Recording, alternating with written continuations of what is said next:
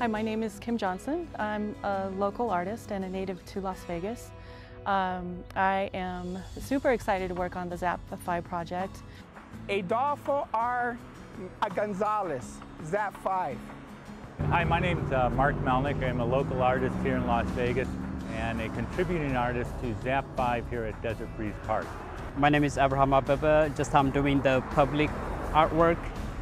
I actually lived in this neighborhood at one point in time and spent some time at this park.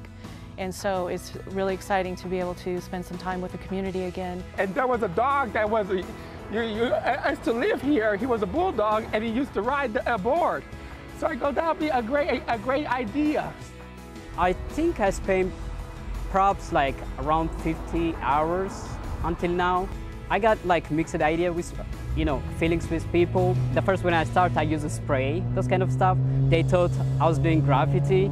Some people, they think I'm obligated to do this. So they say, hey, don't do it. Yeah.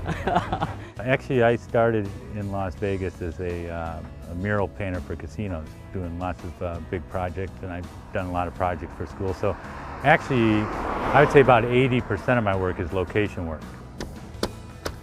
I always wanted to do it, and then finally I was on the email list and was able to get involved with the project. Kids come out here and they were watching for a while. I go, hey, come over and paint. And they were at first scared, but then their dads came by and said, come on over. And they really enjoyed it.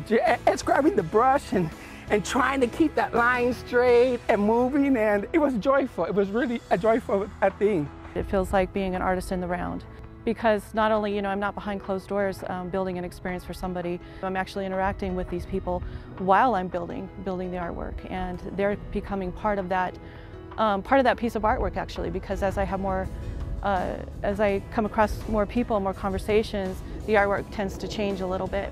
So they become part of that activity. Every day people seeing this work, this becomes, part of the community, which represents me, represents the community itself. So I think it's a great way, to have this kind of work. Boxes that bring life around it. It's just not a painted box no more. It's this big thing there. It becomes a piece of their life, a piece of their art. That's one thing I like about these projects. It's they choose such a diversity of artists that I think it's really good for the art community. It's been a very profound and exciting experience that I hope that all the artists in this valley will get to have themselves at some point.